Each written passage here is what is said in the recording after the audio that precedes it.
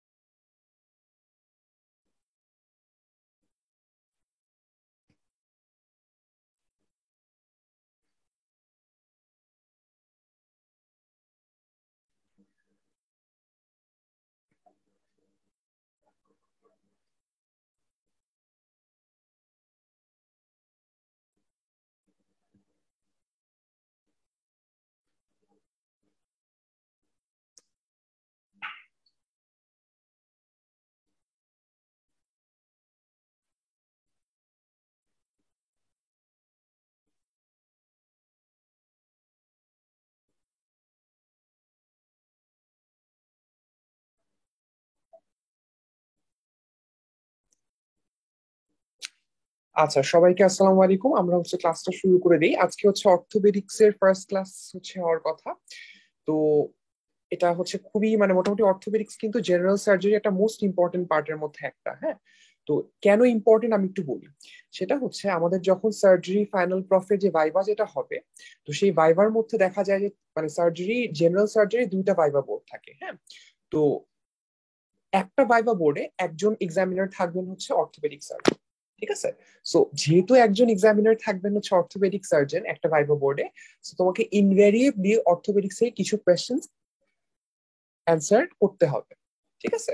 So এই জন্য অর্থোপেডিক্সটাকে কোনোভাবেই ইগনোর করার সুযোগ নাই, এবং অর্থোপেডিক্স থেকে ভাইভাতে কোয়েশ্চেন জিজ্ঞেস করবে, যেহেতু অর্থোপেডিক সার্জন একজন এক্সামিনার থাকবে। প্লাস জেনারেল সার্জারি যে রিটেন যেটা হয়, যে কোয়েশ্চেন রিটেন কোয়েশ্চেনে আসে, সেখানেও কিন্তু অর্থোপেডিক্স থেকে কোয়েশ্চেন থাকে। সো এইসব কনসিডারেশনের জায়গা থেকে বলতে পারো যে অর্থোপেডিক্স পরীক্ষার আগে তুমি অনেক রাশ থাকবে, অনেক পড়া তুমি দেখবা যে কভার করতে পারতেছো না, বাট অর্থোপেডিক্স অবশ্যই টুকটাক রিভিউ করে যাওয়া লাগবে। ঠিক আছে, এটাই আজকের টেক হোম মেসেজ। আচ্ছা, তো এখন আমরা শুরু করি যে আমরা কি কি জিনিস নিয়ে কথা বলবো।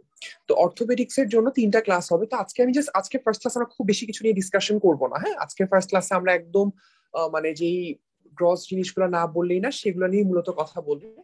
তো মোস্ট ইম্পর্টেন্ট পার্ট কি অর্থোপেডিক্স এর জন্য, তো ফ্র্যাকচারের বেসিক্স গুলো ইম্পর্টেন্ট। হ্যাঁ, ফ্র্যাকচারে তোমার ডেফিনেশন জিজ্ঞেস করে, ফ্র্যাকচার ম্যানেজমেন্টের প্রিন্সিপালস জিজ্ঞেস করে, টাইপস অফ ফ্র্যাকচার, এক্সরে কিভাবে আমরা করি, বা কি কি general principles of management of fracture, এগুলো নিয়ে আর কি কোয়েশ্চেন কমনলি আসে। নাম্বার 1। নাম্বার 2 তোমার কিছু স্পেসিফিক ফ্র্যাকচারের ম্যানেজমেন্টও পরীক্ষার জন্য আসে। যেরকম ফর এক্সাম্পল তোমার কোলিস ফ্র্যাকচার বা সুপ্রাকন্ডাইলার ফ্র্যাকচার। তো এরকম কিছু স্পেসিফিক ফ্র্যাকচার, ওই ফ্র্যাকচার গুলা হলে কি কি সমস্যা হয় এবং সেটা ম্যানেজমেন্ট কিভাবে হয়, এই জিনিসটা কিন্তু পরীক্ষায় আসে। আচ্ছা, এরপর আসে বোন টিউমার। বোন টিউমার একটা গ্রস ওভারভিউ, খুব ইম্পর্টেন্ট, যে কোনটা বিনাইন কোনটা ম্যালিগনেন্ট, আর একদম কমন যেগুলো আছে অস্টিওসার্কোমা বা ইউইংস, এগুলার ফিচার্স গুলা কিরকম থাকে, রেডিওলজিক্যাল এন্ড ক্লিনিক্যাল, কোনটা কোন বোনসে বেশি হয়। ঠিক আছে, এই জিনিসগুলো ইম্পর্টেন্ট। তাহলে বোন টিউমার গেল। আর একটা ইনফেকশনস এর মধ্যে মোস্ট ইম্পর্টেন্ট অস্টিওমাইলাইটিস। অস্টিওমাইলাইটিস থেকে অনেকগুলা কোয়েশ্চেন আসবে, সহজ টপিক, পড়লেই পারা যায় যে কমন অর্গানিজমস কি, প্যাথোজেনেসিস কি, কোন সাইটে বেশি হয়, ম্যানেজমেন্ট কি, অ্যাকিউটের ক্ষেত্রে কি, ক্রনিকের ক্ষেত্রে কি, এই জিনিসগুলো লাগবে। তাহলে আমি যদি ওভারভিউ বলি, basics of fracture, ফ্র্যাকচারের definition, types, management principles, বা কিছু স্পেসিফিক ফ্র্যাকচারের ডিটেলসও জিজ্ঞেস করা, যেরকম প্যাথোলজিক্যাল ফ্র্যাকচার কাকে বলে, বা এটা খুব শর্ট নোটও চলে আসছে, অ্যাভালশন ফ্র্যাকচার কাকে বলে। তারপর বাচ্চাদের যে পেডিয়াট্রিক ফ্র্যাকচার কি কি আছে, অ্যাডাল্ট বোন আর বাচ্চাদের বোনস এর মধ্যে ডিফারেন্স কি। সো এই জিনিসগুলো ফ্র্যাকচারের মধ্যেই চলে আসবে। আর কিছু স্পেসিফিক ফ্র্যাকচারস এর তো basic layout and management important, osteomyelitis লাগবে, আর বোন টিউমার। সো মোটামুটি এই কতগুলা জিনিস গোছায় পড়ে যেতে পারলে আই গেস কভার হয়ে যাবে আর কি অর্থোপেডিক্স এর সবকিছু। হ্যাঁ, সো আমরা আজকে আজকে একদম অল্প জিনিস নিয়ে কভার করবো। আরো 2টা ক্লাস আছে, ওখানে হোপফুলি আমি নেই বা অন্য যারা নিবেন একদম মোটামুটি সব কভার হয়ে যাবে। আজকে যেহেতু ফার্স্ট ক্লাস, আমরা একটু গ্রস ওভারভিউ নিয়ে মূলত কথা বলবো। আচ্ছা, প্রথমে চলে আসো ফ্র্যাকচারের ডেফিনেশন। ঠিক আছে, এটা হচ্ছে একটু সিলি শোনালেও পরীক্ষায় হচ্ছে জিজ্ঞেস করবে হচ্ছে হঠাৎ করে তোমাকে হচ্ছে ডিফাইন ফ্র্যাকচার। ঠিক আছে, তো ডিফাইন ফ্র্যাকচার আমরা ক্লাসিক্যালি ফ্র্যাকচারের ডেফিনেশন কিভাবে বলে থাকি? ঠিক আছে, আমরা বলি যে হচ্ছে a break or breach in the continuity of bone, তাই তো? in the continuity of bone মানে সহজ কথা হচ্ছে কোনো একটা বোনের তোমার হচ্ছে কন্টিনিউটিটা হচ্ছে ডিসরাপ্টেড হয়ে গেছে, এই ডিসরাপশনটাকেই হচ্ছে আমরা ফ্র্যাকচার বলি। ঠিক আছে, এটাই তো হচ্ছে আমাদের মানে কমন কমন সেন্স থেকে এই ডেফিনেশনটা বলা, বা হচ্ছে তোমার একদম আমরা ছোটবেলা থেকে শিখে আসছি যে ফ্র্যাকচার মানে কি হাড্ডি ভাঙা। ঠিক আছে, এটা হচ্ছে তোমার ট্রেডিশনাল ডেফিনেশন। কিন্তু তোমরা যদি এখন খেয়াল করো, তোমাদের যে অর্থোপেডিক্সে যে লেকচার হবে বা অর্থোপেডিক্সে যে স্যার ম্যাডামরা যে ক্লাসগুলো নিবেন, সেখানে দেখবা ফ্র্যাকচার ডেফিনেশন কি বলবে, দেখবা যে এই ডেফিনেশনটা দিবে, fracture is maybe defined as a soft tissue injury where the bone happens to be broken. দেখছো, একটা বড় প্যারাডাইম শিফট। তুমি চিন্তা করে দেখো, আগের ডেফিনেশনে আমরা বলতাম যে বোনের কন্টিনিউটিটা হচ্ছে ইন্ট্যাক্ট নাই, কোনো কারণে বোনের কন্টিনিউটিতে একটা ব্রিচ আছে, এটা আমরা আগের ডেফিনেশনে বলতাম। এখনকার ডেফিনেশনের ফোকাসে যতটা না বোনের উপর, তার থেকে বেশি ফোকাস চলে গেছে কোনটার উপর? সফট টিস্যুর উপর। তার মানে ফ্র্যাকচারের এখনকার ডেফিনেশনের বেসিক কথা হচ্ছে soft tissue injury. Soft tissue injury, সেখানে বোনস মানে বোন অ্যাপিয়ার্স টু বি ব্রোকেন বা হ্যাপেন্স টু বি ব্রোকেন, মানে বোনস ব্রোকেন হওয়ার ব্যাপারটা আছে, কিন্তু আমাদের এমফাসিসটা চলে গেল কোথায়? It's a soft tissue injury. Soft tissue injury বলতে আমরা কি বুঝি? তোমার যে তোমার কোনটা skin, subcutaneous tissue, muscle, ফাসা, nerves, vessels, এগুলোর কথা। ঠিক আছে, তার মানে এখানকার current ডেফিনেশনের more emphasis is given towards soft tissue. কেন? কারণ বলা হয় সফট টিস্যুর স্টেটাস যদি ভালো থাকে, তাহলে ফ্র্যাকচার হিলিং বলি বা বোনসের যে রিকভারি বলি, সেটা এমনিতেই ভালো হবে। On the other hand, soft tissue যদি তোমার খুব ভয়াবহভাবে ইনজিওর্ড থাকে, তখন কিন্তু ফ্র্যাকচারের যে রিকভারি বলি বা ইয়ে বলি, এগুলো কিন্তু ঠিক মতো হবে না। ঠিক আছে, তো এই জায়গা থেকে বলা যে এখনকার নিউ ডেফিনেশন যেটা আমরা পরীক্ষার জন্য শিখবো, সেটা হচ্ছে তোমাকে যদি বলে পরীক্ষাটা কিন্তু ভাইভাতে একদম কমন কোয়েশ্চেন যে হোয়াট ডিফাইন ফ্র্যাকচার, তো তোমাকে বেসিক্যালি প্রশ্নটা করা হয় জানার জন্য তুমি নতুন ডেফিনেশনের সাথে ওরিয়েন্টেড কিনা। তুমি বলবা যে স্যার বা madam, fracture can be defined as a soft tissue injury where the bone happens to be broken. তো তুমি যে সফট টিস্যু ইনজুরির প্রতি বেশি এমফাসিস দিচ্ছ, এটা বললে তোমাকে আর ফার্দার লাইন অফ কোয়েশ্চেনিং করবে না। ঠিক আছে, তাহলে এই জিনিসটা কিন্তু পরীক্ষার বেসিক কনসেপ্টের জন্য খুব ইম্পর্টেন্ট। আচ্ছা, এরপরে নেক্সট টপিকে চলে আসো, তাহলে ফ্র্যাকচার ডেফিনেশন জানতে হবে। নেক্সট টপিকে চলে আসো ক্লাসিফিকেশন অফ ফ্র্যাকচার। এই ক্লাসিফিকেশন অফ ফ্র্যাকচার দেখবো কোটি কোটি ক্লাসিফিকেশন আছে। ঠিক আছে, আচ্ছা তোমাদের একটু কথা বলে নিই যে অর্থোপেডিক্সটা কোথা থেকে পড়বা। ঠিক আছে, অর্থোপেডিক্স এর সোর্স কি? অর্থোপেডিক্স এর কিন্তু ওরকম তুমি আন্ডারগ্র্যাড লেভেলে কিন্তু ভালো কোনো টেক্সট মেটেরিয়ালস তুমি পাবা না। তুমি চাইলে অ্যাপ্লিজ একটা বই পাওয়া যায়, পোস্ট গ্রাজুয়েশন দেখলাম যে অর্থোপেডিক্স এর ভাইয়া পুরা পড়তে, তো ওটা দেখতে পারো ইফ ইউ ওয়ান্ট, মানে if you are really interested. কিন্তু আমার মনে হয় না ওটার সময় বা সুযোগ হবে খুব একটা। ঠিক আছে, সো ওটা পাবা না।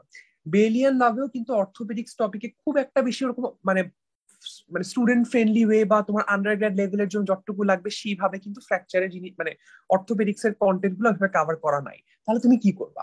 তো আমি যেটা সাজেশন দিব, তোমার প্রাইমারি সোর্স অফ ইনফরমেশন হবে তোমার হচ্ছে কলেজের লেকচার। ঠিক আছে, তোমাদের রেসপেক্টিভ মেডিকেল কলেজের লেকচার গুলো ফলো করবো, বা যখন অর্থোপেডিক্স ওয়ার্ডে প্লেসমেন্ট হবে, ওয়ার্ডে দেখবা স্যার ম্যাডামরা ঘুরে ফিরে একই টপিকই পড়াচ্ছে, এই ফ্র্যাকচারের ম্যানেজমেন্ট, ওইটার ইয়ে কি। তো এই জিনিসগুলো হচ্ছে তুমি ওখান থেকে নোট ডাউন করে নিবা, বিকজ তুমি আসলে বইয়ের মধ্যে পাবা না। স্যার ম্যাডামরা বিভিন্ন বই টই পড়ে একদম তোমার তার জিনিসটা তোমার সাথে শেয়ার করছে, তো লেকচার গুলো ইম্পর্টেন্ট। এখন ধরে নিলাম যে ফর সাম রিজন তোমার কলেজের লেকচার ঠিক মতো হচ্ছে না, বা ওয়ার্ডে কোনো কারণে ঠিক মতো যেতে পারো না, বা তোমার কাছে জিনিসগুলো নাই, তখন কি করবা? তোমরা সরাসরি হচ্ছে অ্যাক্সেস মেডিকেল স্কুলের তোমাদের যে প্লে লিস্ট ইয়েটা আছে, মানে ইউটিউব চ্যানেল আছে, সেই ইউটিউব চ্যানেলে চলে যাবা। চলে যেয়ে ওখানে তুমি দেখবা যে অর্থোপেডিক্স এর অনেকগুলো লেকচার আছে। ঠিক আছে, যেরকম আমি বলি, আমি একজন স্যারের কথা বলবো, সেটা হচ্ছে আহ ববি স্যার আর কি। দেখবা যে কাজী শহীদুল আলম ববি স্যার, উনি হচ্ছে আমাদেরই টিচার ছিলেন, আমাদের আমাদের ডিরেক্ট টিচার ছিলেন। তো ওনার অনেকগুলো লেকচার আছে এরকম অর্থোপেডিক্স এর উপর, তুমি স্যারের লেকচার গুলো দেখতে পারো, একদম খুব সুন্দর কনসেপ্ট ক্লিয়ার হবে। হ্যাঁ, আমাদেরকেও স্যারই পড়িয়েছিলেন আমাদের ফোর্থ ইয়ার থার্ড ইয়ারে, সো স্যারের পড়াগুলাই আমি হয়তো আজকে চেষ্টা করবো শেয়ার করার। তো স্যারের লেকচারটা ফলো করতে পারো, খুবই মানে খুবই ভালোভাবে আর কি স্যারের লেকচারটা হচ্ছে ইয়ে করে দেওয়া। আর আরেকজন স্যারের লেকচারও আছে, হ্যাঁ, ওইটা আসলে ঠিক আমার এই মুহূর্তে ঠিক মনে নাই। আমি তোমাদেরকে হচ্ছে গ্রুপের মধ্যে আমি চেষ্টা করবো আর কি তোমাদের ওই ইয়ে স্যারের ওই লেকচারের লিঙ্কটা তোমাদেরকে দিয়ে দেওয়ার জন্য। তো ওইটা তোমরা ফলো, ওইটা ও আচ্ছা, ওই স্যারের নামটা আমি তোমাদেরকে বলি। এক সেকেন্ড, নামটা আসলে আমার কাছে এই মুহূর্তে নাই, হ্যাঁ, তাও আমি একটু দেখি, এক সেকেন্ড দাও আমাকে টাইম দাও। হ্যাঁ, ডক্টর মুরাদ মালিক স্যার, হ্যাঁ, ওনার লেকচারটাও কিন্তু এক্সিলেন্ট। ঠিক আছে, তুমি দুইজন স্যারেরই, আমি শহীদুল আলম ববি স্যারের কথা বললাম আর ডক্টর মুরাদ মালিক স্যারের কথা বললাম। তুমি দুইজনের লেকচারই কিন্তু তুমি তোমার অ্যাক্সেসে একদম, মানে তোমাদের যে প্লে লিস্টটা আছে ওখানে একদম ফ্রি তুমি পাবা। যে তোমাদের ইউটিউব চ্যানেল, তাদের লেকচার গুলো দেখে তুমি নিজের মতো করে নোট করে ফেলবা। ঠিক আছে, এটা হচ্ছে তোমার মানে ভালো মতো অর্থোপেডিক্স বোঝার জন্য আর কি যেটা করণীয় সেটা। ঠিক আছে, এটাই আর কি। তাহলে হচ্ছে আমরা চলে যাই আজকের ক্লাসে। তাহলে আজকের ক্লাসের জন্য আমরা যেটা করতেছি, তো হচ্ছে আচ্ছা, ফ্র্যাকচার ডেফিনেশন বললাম। ক্লাসিফিকেশনের মধ্যে মোস্ট ইম্পর্টেন্ট ক্লাসিফিকেশন কোনটা লাগবে? মোস্ট ইম্পর্টেন্ট ক্লাসিফিকেশনটা হচ্ছে তোমার ওপেন ফ্র্যাকচার আর ক্লোজ ফ্র্যাকচার, এই দুইটার হচ্ছে ইয়ে। ঠিক আছে, এটা হচ্ছে মোস্ট ইম্পর্টেন্ট আমাদের জন্য আজকে। আজকে হচ্ছে আমরা এটা নিয়ে বেশি টাইম দিব। তাহলে তাহলে ওপেন ফ্র্যাকচার ধরলাম আর হচ্ছে ক্লোজ ফ্র্যাকচার ধরলাম। দুইটা মানে দুইটার পার্থক্যটা কোথায়? এই সাইনটা আসলে ফ্র্যাকচারের সাইন, হ্যাঁ, এটা হচ্ছে দেখবা যে ওই তোমাদের যে মেডিকেল যে নোটস গুলো থাকে বা যেগুলো থাকে ওখানে দেখবা যে, মানে নোটস বলতে তোমাদের যে প্রেসক্রিপশন গুলো থাকে সেখানে দেখবা যে এই জিনিসটা ইউজ করতেছে। ঠিক আছে, তো এটা একটু খেয়াল করবা। আচ্ছা, তাহলে দেখো তো তোমার হচ্ছে ওপেন ফ্র্যাকচার কাকে বলবা আর ক্লোজ ফ্র্যাকচার কাকে বলবা, খুব ইম্পর্টেন্ট এই ডিমার্কেশনটা। তো এখানে দেখবা একটা টার্ম বারবার আসছে, fracture haematoma. What do mean by fracture haematoma? Fracture haematoma বলতে বোঝায় ওই যে একটা জায়গায় একটা বোন ব্রিচ হলো বা সফট টিস্যু ইনজুরি হলো, তো সেই জায়গায় কি হবে? হেমোরেজ হবে। হেমোরেজ হয়ে ওখানে ব্লিডিং হবে, ব্লিডিংটা হয়ে কি ব্লাডটা ক্লট ফর্ম করবে। তো ওই জিনিসটাকে তো আমরা হেমাটোমা বলি, তাই না? একটা হচ্ছে কালেকশন অফ তোমার একটা ব্লাড ক্লটের মতো জায়গাটা। তো যখন যেই জায়গায় ফ্র্যাকচার হয়েছে সেই জায়গার হেমাটোমাটা যখন দেখবা যে বাইরের সাথে কমিউনিকেট করতেছে, মানে তোমার খালি চোখে তুমি দেখতে পাচ্ছ, এক্সটেরিয়র সাথে কমিউনিকেট করতেছে বা এক্সপোজ টু অ্যাটমসফিয়ারিক এয়ার, ওটাকে আমরা বলবো হচ্ছে ওপেন ফ্র্যাকচার। আমি যদি ডেফিনেশনের কথা আমি আরেকটু এলাবোরেট করব, তাহলে ক্লোজ ফ্র্যাকচার আর ওপেন ফ্র্যাকচারের ডেফিনেশনটা হচ্ছে when fracture hematoma communicates with the exterior, হ্যাঁ, with the exterior, মানে বাইরে অ্যাটমসফিয়ারের সাথে কমিউনিকেট করবে, তখন সেটাকে বলছি আমরা ওপেন ফ্র্যাকচার। আর যখন does not communicate with the exterior তাকে আমরা বলবো হচ্ছে ক্লোজ ফ্র্যাকচার। এখন কথা হচ্ছে যেটা বললাম, তোমার হচ্ছে ফ্র্যাকচার হেমাটোমা বলতে আমরা কি বুঝি? ফ্র্যাকচার হেমাটোমা বলতে আমরা বুঝি যে তোমার যে জায়গায় ফ্র্যাকচার হয়েছে বা সফট টিস্যু ইনজুরি হয়েছে সেই জায়গায় তোমার ব্লিডিং হবে, হ্যামারেজ হবে, সেই জায়গাতে তোমার ব্লাড ক্লটিং ফর্ম করবে, একটা হেমাটোমার মতো ফর্ম হবে। সেই হেমাটোমাটা বাইরে, তোমার ওই হেমাটোমাটা কি ওপেন কিনা, মানে তোমার বাইরের সাথে এক্সপোজ কিনা, সেটাকে হচ্ছে আমরা বলতেছি ওপেন ফ্র্যাকচার। এখন তুমি এখানে বলতে পারো, এখানে কোয়েশ্চেন আছে, তার মানে আমি যদি একটা পেশেন্টের যদি তুমি দেখো তার ফ্র্যাকচার আছে, তোমার হাড্ডিটা বাইরে বের হয়ে আসছে, এটা তো ওপেন ফ্র্যাকচার, কোনো সন্দেহ নেই, তা তুমি হাড্ডিটাই বাইরে দেখতে পাচ্ছ। আর সব ক্ষেত্রে তোমার যে হাড়টা ভেঙে বাইরে বের হয়ে আসবে নট নেসেসারিলি, তাই তাই না? তোমার হয়তোবা যে জায়গায় ফ্র্যাকচার হয়েছে তার উপর তোমার স্কিনটা ব্রিচ করা, তোমার ফাঁসা ডিপ ফাঁসা ব্রিচ করা, মাসেলও হয়তোবা ব্রিচ করা, বা মাসেল হয়তোবা ব্রিচ নাও করা থাকতে পারে, সেটাকেও কিন্তু তুমি হচ্ছে ওপেন ফ্র্যাকচার বলা। মানে তোমার স্কিন বা ডিপ ফাঁসা পর্যন্ত যদি তোমার ব্রিচ হয়ে যায় ওভার দ্য ফ্র্যাকচার, নট অন্য জায়গায়, তাহলে ওটাকে তুমি হচ্ছে ওপেন ফ্র্যাকচার বলবা। আমি একটু বলি, সাপোজ এটা যদি একটা হাড্ডি হয়, ঠিক আছে, সাপোজ আমার ফ্র্যাকচারটা হচ্ছে এই জায়গায়, বাট আমার এটার উপরে স্কিন ব্রিচ আছে হচ্ছে এই জায়গায়, তাহলে কিন্তু এটাকে আমি হচ্ছে ওপেন ফ্র্যাকচার বলবো না। আমার ফ্র্যাকচারটা যেই জায়গায়, ফ্র্যাকচার হেমাটোমাটা যেই জায়গায়, তার ওভারলাইং স্কিন বা সফট টিস্যু যদি ব্রিচ থাকে বা বাইরে অ্যাটমসফিয়ারের সাথে কমিউনিকেশন থাকে, তখন সেটাকে আমি হচ্ছে ওপেন ফ্র্যাকচার বলবো। এখন তুমি বলতে পারো যে ভাইয়া তাহলে আমি হচ্ছে বুঝবো কিভাবে যে ফ্র্যাকচারটা, মানে বাইরে থেকে দেখে তাহলে বুঝবো না যে এক্স্যাক্টলি ফ্র্যাকচারটা কোন জায়গায়, এক্সরে না করি। এক্স্যাক্টলি, তুমি সব সময় একটা ফ্র্যাকচার ওপেন ফ্র্যাকচার নাকি ক্লোজ ফ্র্যাকচার তুমি কিন্তু সব সময় তুমি জাস্ট দেখে কমেন্ট করতে পারবা না, unless you do N x-ray. কেন? কারণ তুমি দেখো একটা পেশেন্ট, তার হচ্ছে তোমার একদম ফ্র্যাকচার হয়ে হাড্ডি ভেঙে পুরো হাড্ডি বাইরে বের হয়ে আসে, এটা ওপেন ফ্র্যাকচার, কোনো বলার মানে কোনো সন্দেহই নাই, ঠিক আছে। কিন্তু আরেকটা পেশেন্ট তুমি দেখতেছো একটা ডিপ উন্ড, পাঞ্চার উন্ডের মতো আছে, একটা ডিপ উন্ডের মতো আছে, তার ওখানে বুঝতে পারছো তোমার স্কিন, তারপর সাবকিউটিনাস টিস্যু, মাসেল, এগুলো ব্রিচ, অথবা ডিপ ফাঁসা পর্যন্ত ব্রিচ আছে, বাট তুমি তো জানো না যে ওই যেখানে ব্রিচ আছে বা যেখানে গর্ত আছে ওটার নিচেই ফ্র্যাকচারটা কিনা। তখন তুমি বলতে পারছো না, I cannot comment weather this is an open or close fracture. কারণ কি? কারণ হচ্ছে আমি এক্সরে করে দেখতে চাই যে যেই জায়গায় তার ইনজুরিটা আছে স্কিনের, ঠিক আছে, সাপোজ এই জায়গায় আমার স্কিনে কাটা আছে, তো এই জায়গায় আমার হচ্ছে ফ্র্যাকচারটা মানে ফ্র্যাকচার লাইনটা এক্সরেতে আছে কিনা, যদি থাকে তাহলে ওটাকে ওপেন ফ্র্যাকচার বলবো। তুমি বলতে পারো যে ভাইয়া তাহলে হচ্ছে একটা জায়গায় ফ্র্যাকচার আছে আর একটা জায়গায় তার স্কিন কাটা, এই জিনিসটা কি সেন্স মেক করে? হ্যাঁ করে। কিভাবে করে? কারণ তুমি চিন্তা করে দেখো, সাপোজ একটা রোড ট্রাফিক অ্যাক্সিডেন্টের পেশেন্ট, ঠিক আছে, বা পলিট্রমার পেশেন্ট, বিভিন্ন জায়গায়, বা মনে করো একটা যে কোনো কারণে সে ইনজুর্ড হয়ে গেছে, আর্থকুয়েক হোক, যে কোনো কারণে হোক, তার তো মাল্টিপল জায়গায় ইনজুরি হবে।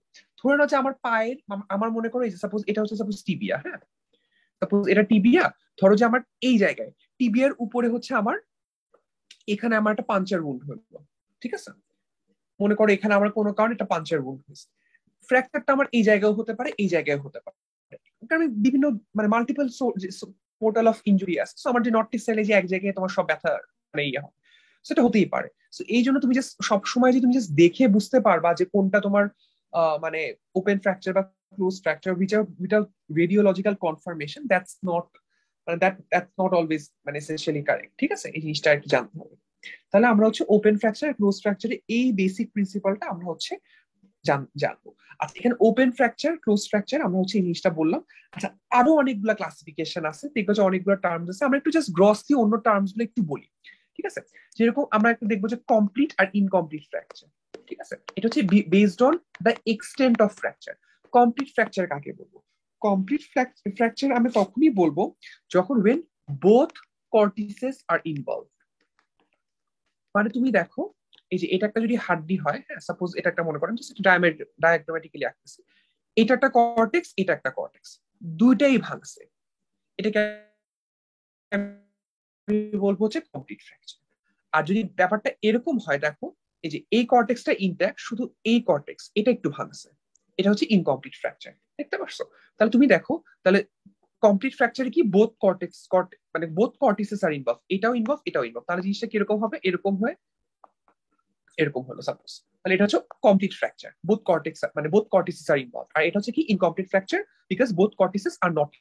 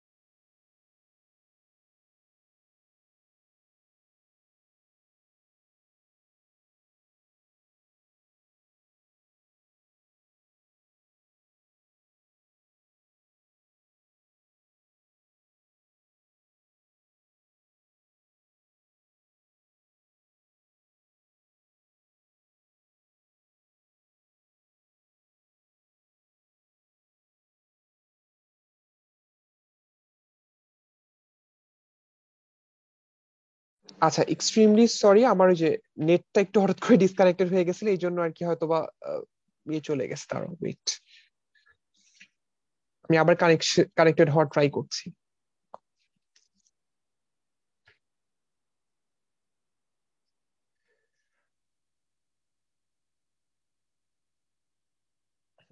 আচ্ছা, আমি আমি ততক্ষণে বলতে থাকি, আমার নেটটা ঠিক হলে আমি হচ্ছে আইপ্যাডের স্ক্রিন শেয়ারটা আমি আবার অন করবো, জাস্ট যেটা বলছিলাম আর কি। তো কমপ্লিট আর হচ্ছে মানে কমপ্লিট তো বললাম, ডিসপ্লেসড আর হচ্ছে আনডিসপ্লেসড ফ্র্যাকচার, এই দুইটার বেসিক প্রিন্সিপালটা কোথায়? ঠিক আছে, ডিসপ্লেসড ফ্র্যাকচার মানে সহজ কথা হচ্ছে তোমার ফ্র্যাকচারের যে ফ্র্যাগমেন্টটা সরে গেছে বা নড়ে গেছে, জায়গা মতো নাই, যেখানে থাকার কথা ছিল হাড্ডিটা ভেঙে অন্য জায়গায় চলে গেছে, ঠিক আছে, এটা হচ্ছে তোমার হচ্ছে ডিসপ্লেস ফ্র্যাকচার। সরি, হ্যাঁ, ডিসপ্লেস ফ্র্যাকচার। আর আনডিসপ্লেস ফ্র্যাকচার কাকে বলছি? আনডিসপ্লেস ফ্র্যাকচারটা হচ্ছে ফ্র্যাকচারটা মানে ফ্র্যাকচার হয়েছে, হাড্ডি ভাঙছে, কিন্তু ওই ফ্র্যাগমেন্টটা ওর নর্মাল জায়গাতেই আছে, মানে সে নড়ে নাই, ডিসপ্লেসমেন্ট হয় নাই, সে সরে যায় নাই, ঠিক আছে, এটাকে আমরা বলতেছি হচ্ছে তোমার আনডিসপ্লেস ফ্র্যাকচার। এই ডিমার্কেশনটা কেন ইম্পর্টেন্ট? বিকজ তুমি দেখো একটা আনডিসপ্লেস ফ্র্যাকচারকে তোমার তো আসলে, তুমি দেখো রিডাকশন, আমরা একটা টার্ম দেখবা যে একটু পরে আমরা বলছি যে ফ্র্যাকচারটাকে আমরা নিয়ার অ্যানাটমিক্যাল অ্যালাইনমেন্টে আমরা ফেরত আনতে চাই।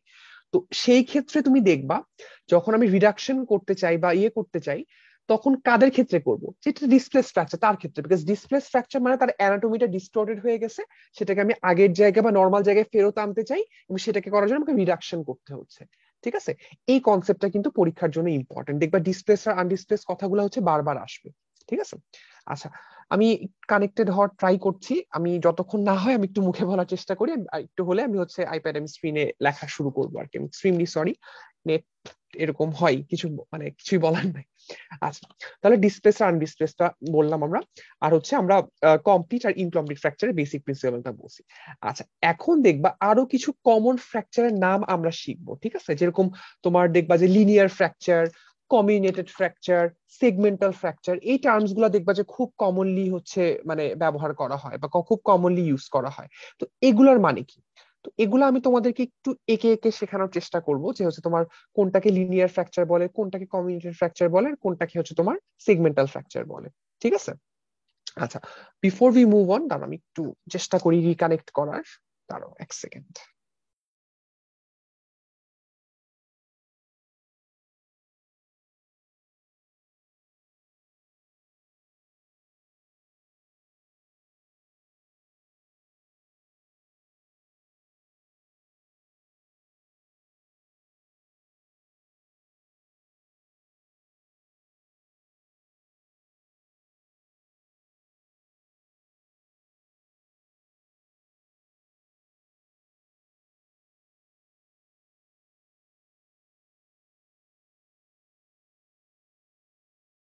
হ্যাঁ, যেটা বলছিলাম আর কি, আমি কানেক্টেড হওয়ার চেষ্টা করছি, মিনওয়াইল আমি তোমাদের বলে থাকি, টাইম ওয়েস্ট করে লাভ নাই।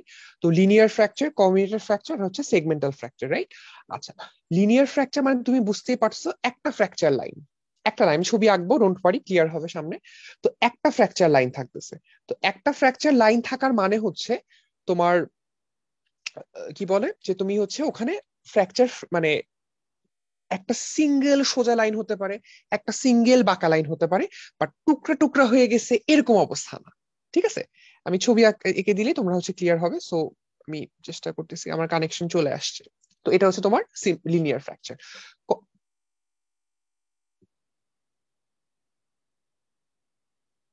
Recording in progress. আমার নেট চলে আসছে, আমি ঠিক করতেছি। স্ক্রিন শেয়ার করি।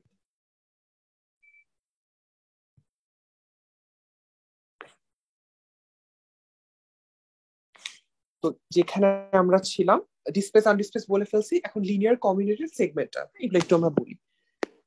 এগুলো আসলে খুব বেশি জিজ্ঞেস করেন, রিটেনে আসে আর কি, বাট কিছু স্পেসিফিক ফ্র্যাকচার যেগুলো বেশি জিজ্ঞেস করেন সেগুলো বলবো। লিনিয়ার ফ্র্যাকচার মানে বুঝতেই পারতেছো, এটা সাপোজ যে একটা এরকম বোন হয়, ঠিক আছে, সাপোজ এটা একটা বোন, তো এটা যদি এভাবে কাটে একদম সোজা, এটাকে আমি বলবো কি ট্রান্সভার্স, মানে একদম সোজা লাইনের মতো। এই জিনিসটা যদি এভাবে কাটে, দেখো একটু ব্যাখ্যা করে, এটাকে আমি কি বলবো, অবলিক। ঠিক আছে, আর এটা যে আরেকটু বেশি হয়ে কাটে এরকম, ঠিক আছে, এটাকে বলবো হচ্ছে স্পাইরাল। আর আমি একটু ছবি আরেকটু ইয়ে করে আঁকি, হ্যাঁ ঠিক আছে, তাহলে দেখো এটা হচ্ছে অবলিক, তার মানে তুমি দেখো একটা ফ্র্যাকচারটা এভাবে ভাঙছে, এটা হচ্ছে অবলিক। এটা কি, এটা ট্রান্সভার্স একদম সোজা। আর এটা হচ্ছে স্পাইরাল, মানে আরেকটু মানে তোমার ফ্র্যাকচার মানে বনি ফ্র্যাগমেন্ট, মোর বনি ফ্র্যাগমেন্ট ইজ ইনক্লুডেড, ওটা হচ্ছে তোমাকে বলা হচ্ছে স্পাইরাল। ঠিক আছে, তাহলে দেখো, তাহলে ট্রান্সভার্স, ট্রান্সভার্স, অবলিক আর স্পাইরাল। এটাকে তুমি অবলিককে তুমি স্পাইরালও বলো বা স্পাইরালকে অবলিকও বলো, এটা নিয়ে কোনো প্রবলেম নেই। ট্রান্সভার্স তুমি চোখেই দেখতে পারো। ট্রান্সভার্স বলতে গেলে মোটামুটি horizontal R up to 30 degree অ্যাঙ্গুলেশন বলে আর কি। আর 30 ডিগ্রি একটু বেশি অ্যাঙ্গুলেশন হলো ওটাকে আমরা বলি হচ্ছে অবলিক। আর 30 ডিগ্রিরও বেশি অ্যাঙ্গুলেশন বাট বনি ফ্র্যাগমেন্ট ইনভলভমেন্টের ইয়েটা একটু বেশি, মানে মোর বনি ফ্র্যাগমেন্ট ইজ ইনভলভ, তখন ওটাকে আমরা বলতেছি হচ্ছে spiral. So this R all linear ফ্র্যাকচারস, মানে একদম সিঙ্গেল ফ্র্যাকচার লাইন। আর কমিউনেটেড তো তুমি জানোই, কমিউনেটেড এটা ইউ, ঠিক আছে। আচ্ছা, তো এখানে যেটা বোনস হয় যে মাল্টিপল ফ্র্যাগমেন্টস এর মতো হয়ে থাকে, দেখো এখানে ভেঙে গেছে, এখানে টুকরা টুকরা হয়ে আছে এগুলা। ঠিক আছে, এখন এরকম হতে পারে টুকরা টুকরা হয়ে একটু একদম ছড়ায় আছে আর কি, এরকম এরকম হয়ে গেছে এই জায়গাটা। ঠিক আছে, এটাও কমিউনেটেড, এটাও কমিউনেটেড। আর যদি কমিউনেটেড হয়ে, মানে কমিউনেটেড বেসিক প্রিন্সিপালটা হচ্ছে more than two fragments. Multiple fragments হয়ে আছে, এটাকে আমরা কমিউনিটেড ফ্র্যাকচার বলতেছি। এখন এটা মানে টুকরা হয়ে বাট সে ডিসপ্লেসড হয়, যেমন এটা আনডিসপ্লেস, বুঝতেই পারছো একদম জায়গা মতোই আছে।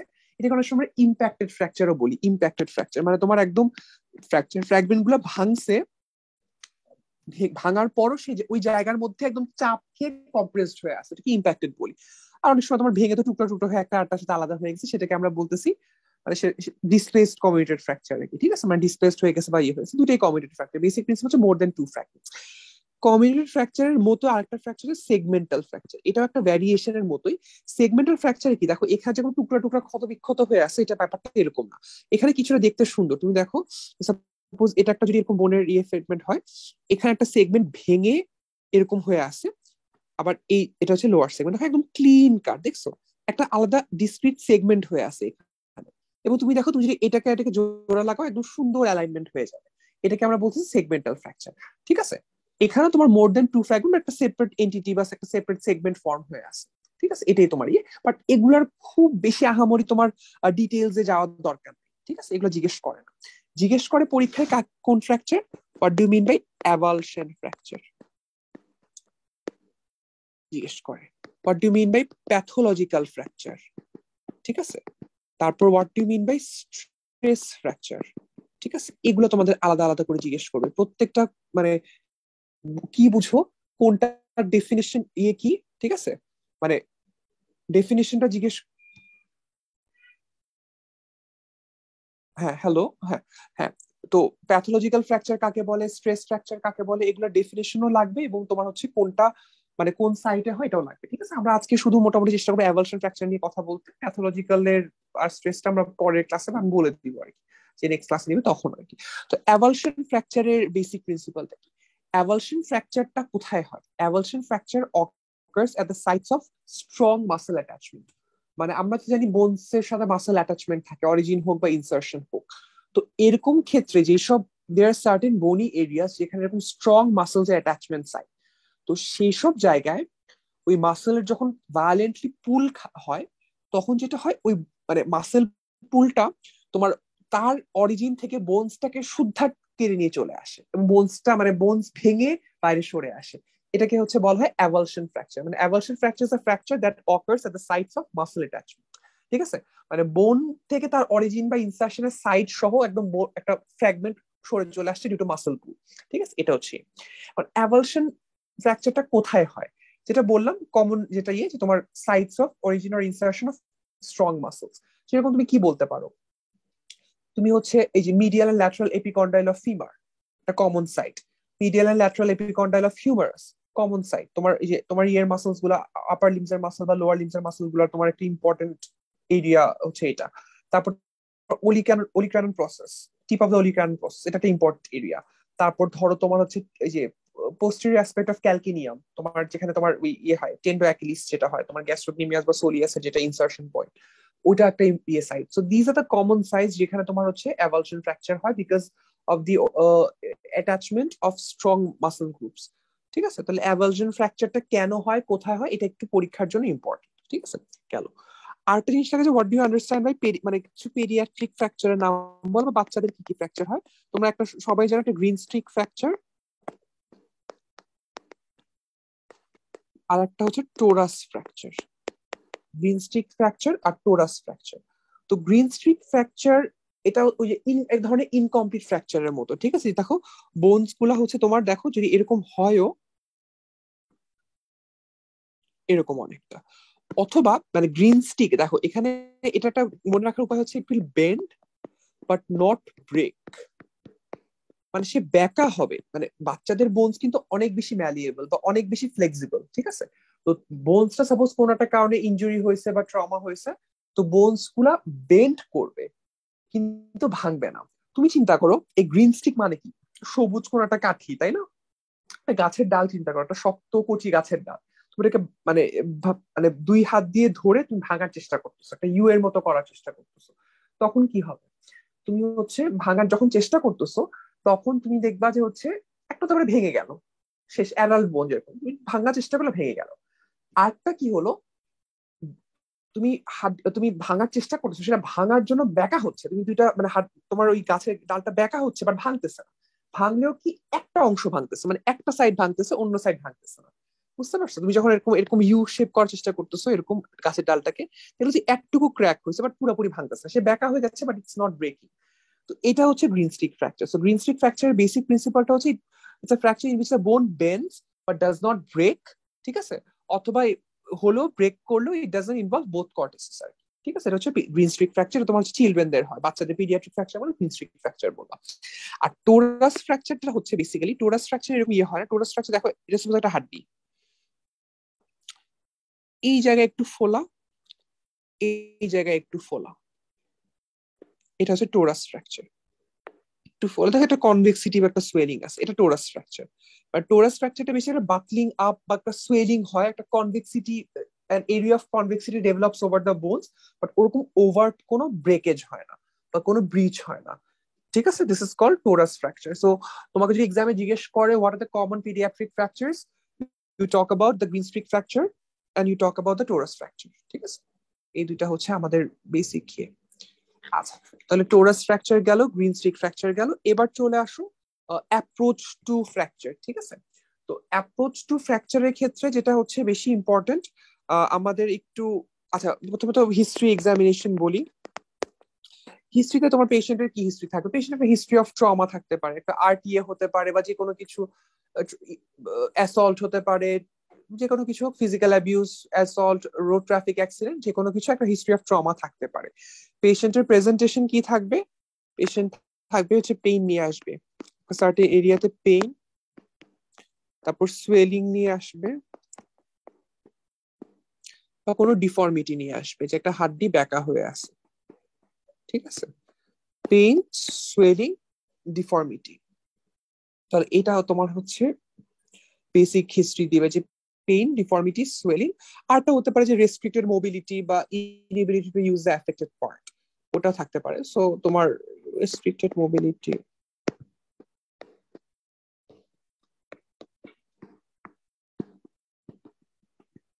ঠিক আছে, তাহলে রেস্ট্রিক্টেড মোবিলিটি, এটা এটা আমরা বললাম। এটা হচ্ছে তোমার হিস্ট্রি থেকে দিবা। আর হিস্ট্রি অফ ট্রমা থাকলে থাকলো। আর অন এক্সামিনেশন তুমি তো অবশ্যই পেশেন্টের ভাইটালস দেখবা, পালস, ব্লাড প্রেশার, এগুলো দেখবা। আর তুমি লোকাল, আমরা মাসকুলোস্কেলেটাল এক্সামিনেশন যেটা আমরা করি, আমরা কি করি? Look, feel, move. তাই না? মাসকুলোস্কেলেটাল এক্সামিনেশন হচ্ছে এটা করি। তুমি লুক, তুমি কি দেখবা? তুমি দেখবা যে ওখানে একটা হচ্ছে সোয়েলিং আছে, তারপর তোমার অবভিয়াস কোনো ডিফর্মিটি থাকতে পারে, লিম্ব শর্টেনিং থাকতে পারে, এরকম থাকতে পারে। ফিলের ক্ষেত্রে তুমি কি দেখবা? ওখানে টেন্ডারনেস থাকতে পারে। তুমি অবশ্যই মানে ভেসেল স্ট্যাটাস, নিউরোভাস্কুলার স্ট্যাটাস তো অবশ্যই এক্সামিন করবা, তোমার যে ডিস্টাল পালস পালপেবল কিনা, তোমার নিউরোলজিক্যাল ফাংশন ইনট্যাক্ট কিনা, এগুলো তো অবশ্যই দেখবা। আর মুভের ক্ষেত্রে তোমার হচ্ছে মোবিলিটি অবশ্যই রেস্ট্রিক্টেড থাকবে অথবা অ্যাবনর্মাল মোবিলিটি থাকবে, ইটস নট ইউজুয়াল অ্যানাটমিক্যাল যেটা থাকে ওটা থাকবে না। ঠিক আছে? এই জায়গাতে ফ্র্যাকচার আর ডিসলোকেশনের মধ্যে একটা বেসিক পার্থক্য থাকে, যে fracture is very painful, no doubt. কেন very painful? Because of periosteum. Periosteum is very very pain sensitive. So fracture is very painful. But dislocation যে লেভেলের পেইনফুল, সে তুলনায় ফ্র্যাকচার হচ্ছে is not as painful as dislocation. R dislocation যদি কারো হয়ে থাকে, সে একদম ভয়াবহ ব্যথা থাকবে, এবং তার হচ্ছে তোমাকে দেখবা মাসল রিজিডিটি, মাসল গার্ডিং অনেক বেশি থাকবে, তুমি তাকে টাচ করতেই দিবে না। ফ্র্যাকচারের ক্ষেত্রে তুমি কিছুটা হয়তো তুমি ধরতে পারবা বা একটু মুভ করতে পারবা, মানে ডিসলোকেশনে সেটা একদম কাছে যেতে দিবে না, তোমাকে একদম ধাক্কা দিয়ে সরাই দিবে, এরকম টাইপের অবস্থা। ঠিক আছে? সো এটা একটা বেসিক সিভিয়ারিটি বা ম্যাগনিটিউড অফ সিমটম দেখে তুমি হচ্ছে একটা অ্যাজাম্পশন করতে পারো যে তোমার ওর পেশেন্টের কি ফ্র্যাকচার হয়েছে নাকি হচ্ছে ডিসলোকেশন। আচ্ছা, তাহলে লুক, ফিল, মুভ করলাম। এরপরে কি আমি ইনভেস্টিগেশন করব? ইনভেস্টিগেশনের মতো অবশ্যই আমি, তুমি ব্লাড কাউন্টার তুমি পাঠাতে পারো বা ইনফ্লামেটরি মার্কার বা ওগুলো করবা, বাট স্পেসিফিক ইনভেস্টিগেশন কি? Radiology, x-ray. এক্সরে করি, ক্ষেত্র বিশেষে তুমি সিটি স্ক্যান বলো বা এমআরআই করো। যখন তুমি সফট টিস্যু নিয়ে ভালো একটা আইডিয়া বা ওরিয়েন্টেশন চাও, তখন তুমি এমআরআই করবা। তোমার ভেসেলস বলো, টেন্ডন বলো, মাসল বলো, মানে স্বচ্ছতা সফট টিস্যু হলে তুমি হচ্ছে ইয়ে করবা। এমআরআই অর্থোপেডিক্স এ মূলত আমরা হচ্ছে যে অস্টিওমাইলাইটিস যেটা আছে না, সেখানে তুমি এমআরআই চেঞ্জেস গুলা, মানে অস্টিওমাইলাইটিস এর ক্ষেত্রে the investigation of choice is MRI. ঠিক আছে? But other then that, unless তুমি বোন টিউমার বা ইয়ে চিন্তা, মানে বোন টিউমারের জন্য সিটি স্ক্যানটা প্রেফারেবল, মানে বনি টিস্যু বেটার ডেলিনেশনটা হয় সিটি স্ক্যানে, আর সফট টিস্যুর বেটার ডেলিনেশনটা তোমার হয় এমআরআই তে। তো তুমি যে সফট টিস্যু দেখার জন্য এমআরআই করবা, আর যদি তুমি বোনস নিয়ে আরো আরো ডিটেইল বা আরো একটু কনক্রিট ইনফরমেশন চাও তুমি সিটি স্ক্যান করবা। বাট আমরা কি করব, আমরা মূলত করব হচ্ছে এক্স রে। আচ্ছা, এই যে এক্স রে করবো, এক্স রে ক্ষেত্রে এখানে বলা হয়েছে what are the rule of টুজ। একটা অর্থোপেডিক্স এর এক্স রে ক্ষেত্রে তুমি যখন রিকুইজিশন লিখবা, তোমাকে পরীক্ষা এভাবে জিজ্ঞেস করবে। সাপোজ তুমি ইন্টার্ন ডক্টর হিসেবে আসলা, যে একজন লোক আসলো তোমার একটা কি বলে পায়ের এরকম ব্যথা পাইছে, সে বলছে তার পায়ের হাড় ভেঙে গেছে, সে নাড়াতে পারতেছে না। তো এখন তুমি এক্স রে প্রেসক্রাইব করতে চাও, তুমি এক্স রে তুমি কি লিখবা, মানে এক্স রে হোয়াট, বা তোমার ইনস্ট্রাকশনটা কিরকম হবে। এই জায়গায় চলে আসে হচ্ছে রুল অফ টু। আচ্ছা, রুল অফ টুটা আমরা একটু বলি। এটা পরীক্ষায় জিজ্ঞেস করে এবং রিটেনের শর্ট নোট আসে। Rule of two: two views, two joints, two limbs, two occasion,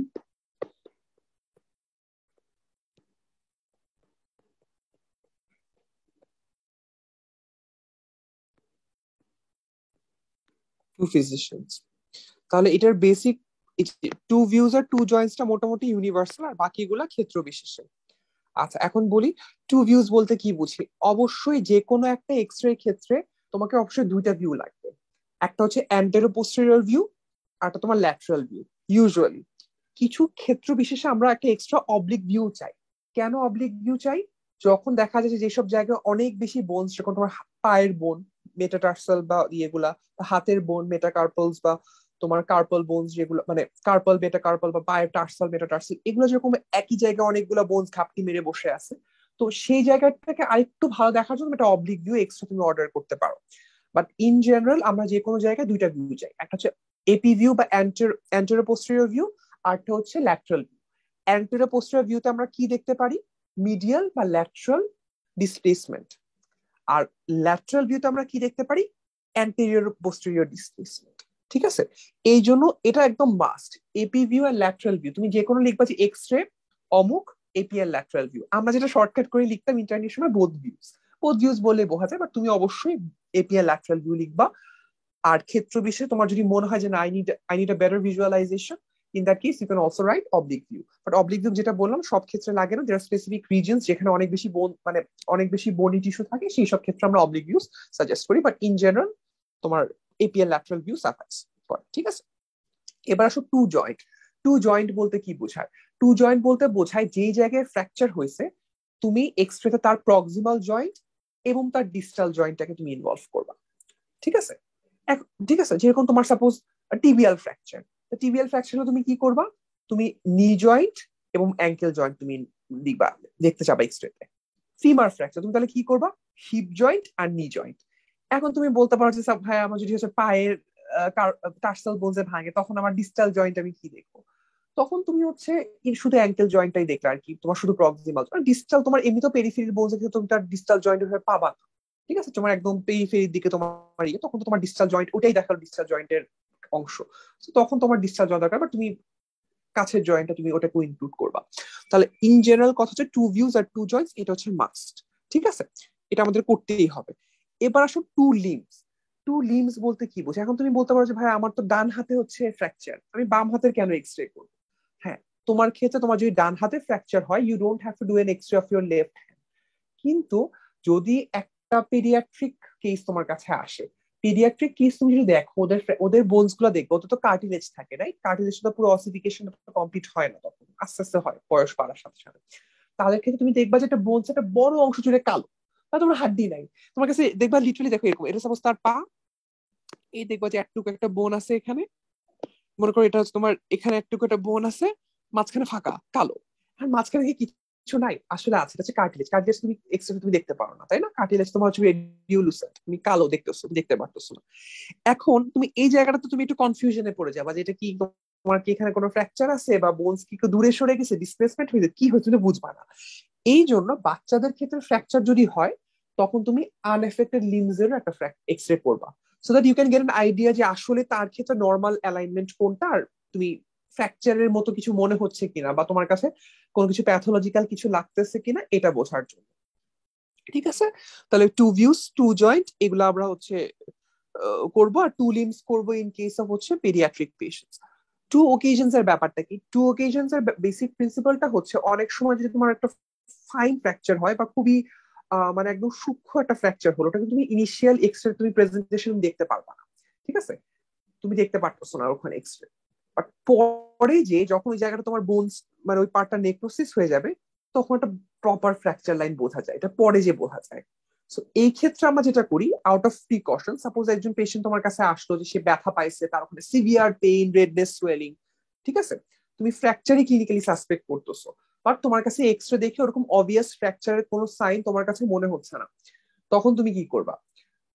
ওই ক্ষেত্রে তুমি যেটা করবা, তুমি হচ্ছে হয়তোবা টেম্পোরারিলি একটা প্লাস্টার দিয়ে রাখলা, মানে ইমোবিলাইজেশন করার জন্য প্লাস্টার দিলা, আর তুমি বললা 1 উইক পরে আবার একটা ফলো আপ এক্সরে করতে। ওই ফলো আপ এক্সরে তুমি যখন দেখলা যে ফ্র্যাকচার লাইনটা প্রপারলি ভিজিবল হয়েছে, তখন ইউ ইউ ম্যানেজ অ্যাকর্ডিং। এটা হচ্ছে টু ওকেশনস এর বেসিস, যে তোমার ক্লিনিক্যাল সাসপেশন থাকলে যদি ফাইন ফ্র্যাকচার হয় একদম, যে তার কাছে পায়ে একটা ছোট্ট একটা মানে টার্সাল বা মেটাটার্সাল বোনে একটা হালকা একটু ক্র্যাকের মতো আছে, বা বোন হাতের বোনজে আছে, তখন যেটা initial এক্সরেতে it's not very very obvious, ওই ক্ষেত্রে তুমি হচ্ছে you do a follow up x-ray after some time to check যে তুমি আসলে ফ্র্যাকচার ছিল কিনা। আর এমনি তো আমরা পরে ইউনিয়ন দেখার জন্য বা ইয়ে দেখার জন্য আমরা করি, বাট ওটা অন্য ইস্যু, বাট এখানে ডায়াগনস্টিক পারপাসের ক্ষেত্রে বলতেছি। আর টু ফিজিশিয়ানস এর ব্যাপারটা I think it's self explanatory, it means যে তুমি হচ্ছে একটা, যেখানে when you have certain degree of confusion you consult your colleague, তোমার সিনিয়র যে রেসপেক্টেড যে যিনি এটা এক্সপার্ট, তার একটা অপিনিয়ন নিলা যে তুমি ইফ ইউ হ্যাভ মানে কোনোটা ফ্যাক্টর তুমি অবভিয়াসলি মিস করতে পারছো, বাট তোমার সিনিয়র ধরছে আর কি, এই ক্ষেত্রে it's better to be sure. মানে একটা জিনিস মনে রাখবা যে it's always more important to be a safe doctor. হ্যাঁ, যে আমি আচ্ছা আমার কাছে গেস একটু সন্দেহ হচ্ছে, আমি একটা সিনিয়র কনসালটেশন নিব, নাথিং টু বি এশেমড অফ। আর তুমি শিওর না, তুমি পেশেন্টকে পাঠাই দিয়ে বললা না সব ঠিক আছে কিছু করা লাগবে না, পেশেন্টের সাফার করলো, এটা কিন্তু এটা ethically is very wrong. So তোমার সেফ হওয়াটা is more important then showing যে না আমি হচ্ছে খুবই মানে আমি বুঝতেছি কম্পিটেন্ট, একদমই দরকার নেই, ডোন্ট ফেক ইট। আচ্ছা, তাহলে two views two Joints two limbs two occasions two physicians, this is the rule of two. আর তাহলে তুমি একটা এক্সরে তুমি কিভাবে লিখবা? সাপোজ তুমি একটা এক্সরে রাইট ফিমার লিখলা, তাহলে কি লিখবা? এক্সরে রাইট ফিমার, বা তুমি লিখতে পারো রাইট থাই বা রাইট লেগ, যেটা হয় রাইট ফিমার, তুমি এটার কাছে টিবিয়া হলো বা ফিবুলা হলো, তুমি এক্সট্রা রাইট লেগ, ঠিক আছে।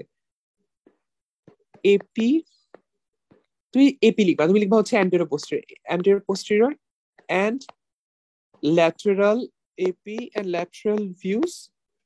আচ্ছা, এখানে x-ray right femur including heap and নি joint in AP and lateral view, ঠিক আছে। মানে দুইটা কথা, তাহলে দেখো আমার মানে দুইটা ভিউ লিখলাম, দুইটা জয়েন্টও লিখলাম, ঠিক আছে। তাহলে এই জিনিসটা একটু আমরা খেয়াল রাখবো, হ্যাঁ? ঠিক আছে, তাহলে এক্সরে রাইট ফিমার অথবা রাইট থাই অথবা রাইট লেগ ইনক্লুডিং অমুক এন্ড অমুক joint in AP and lateral, ঠিক আছে। তাহলে এই জিনিসটা হচ্ছে আমরা মানে রুল অফ টু, ঠিক আছে, এটা গেল। আচ্ছা, এবার চলে আসো আরেকটা মোস্ট ইম্পর্টেন্ট পার্ট যেটা আমরা পড়বো, সেটা হচ্ছে এটা পরীক্ষায় আসে বা শর্ট আসে 5 R's of or principles of fracture management. Open R close ফ্র্যাকচারে কিন্তু মানে management principles are quite different, ঠিক আছে। ওপেন আর ক্লোজ ফ্র্যাকচারের ম্যানেজমেন্ট প্রিন্সিপালস কেন ডিফারেন্ট? কারণ তোমার যেহেতু open ফ্র্যাকচারে extensive soft tissue injury আছে, ঠিক আছে, ওপেন ফ্র্যাকচারে যেহেতু এক্সটেন্সিভ সফট টিস্যু ইনজুরি আছে, তো সেই ক্ষেত্রে তোমার কিন্তু মানে ওই সফট টিস্যু ডিব্রাইডমেন্ট বা ওইটার সার্জিক্যাল যে management that's much more important, ঠিক আছে। এটা কিন্তু খুব ইম্পর্টেন্ট। ওই ক্ষেত্রে তোমার হচ্ছে ওই এক্সরে যে সফট টিস্যু ইনজুরি বা ইয়ে, ওটা তোমার হচ্ছে খুব ইম্পর্টেন্ট। তো ক্লোজ ফ্র্যাকচারের ক্ষেত্রে তোমার এত বেশি সফট টিস্যু ইয়ে না, আর তোমাকে শুরুতেই বলছে আমার সফট টিস্যুর প্রতি থাকবে আমার গ্রেটার এমফেসিস, ঠিক আছে। সো এই জায়গাটা খুব ইম্পর্টেন্ট। বাট ইন জেনারেল আমার ফ্র্যাকচার ম্যানেজমেন্টের প্রিন্সিপালস এর মধ্যে আমার কি আছে, তোমার হচ্ছে কি বলে 5 R। 5 R গুলা কি? এক নম্বর হচ্ছে রিসাসিটেশন। আজকে আমাদের ফার্স্ট ক্লাস তো অর্থোপেডিক্স, এই জন্য আজকে খুব বেশি ডিটেলস আমরা যাবো না, হ্যাঁ, এটা একটু ক্লিয়ার হোক, পরে আমরা বলবো। রিসাসিটেশন, এরপর হচ্ছে রেকগনিশন, তারপর হচ্ছে রিডাকশন, তারপর হচ্ছে রিটেনশন, আর তারপর কি রিহ্যাবিলিটেশন।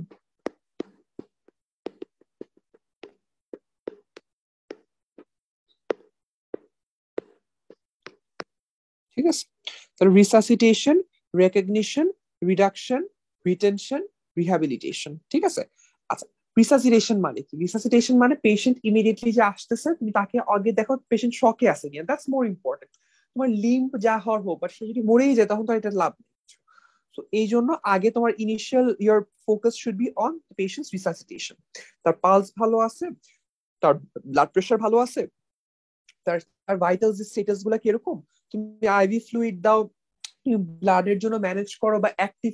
মানে আচ্ছা, এখানে একটা কথা বলে রাখি, তোমার তুমি একটা পরীক্ষার শুরুতে একটা আনসার দিবা যে কোনো ট্রমার কেসে আমরা ম্যানেজমেন্ট কিভাবে করি according to the ATLS protocol, তাই তো? এই জিনিসটা, এই আনসারটা বলতে পারলে স্যার কিন্তু খুব খুশি হয় যে তুমি যে কোনো ট্রমার কেস হলে you would manage according to the ATLS protocol. ATLS প্রোটোকলের প্রিন্সিপালস কি এখন কি আছে, যে CABCDEFG, তাই না? এরকম না? তো আগে তো মানে আগে তো ছিল ABCD ভাবে, বাট এখন CABD এরকম ভাবে আসে। মানে সি মানে কি? সি মানে control of any obvious external haemorrhage.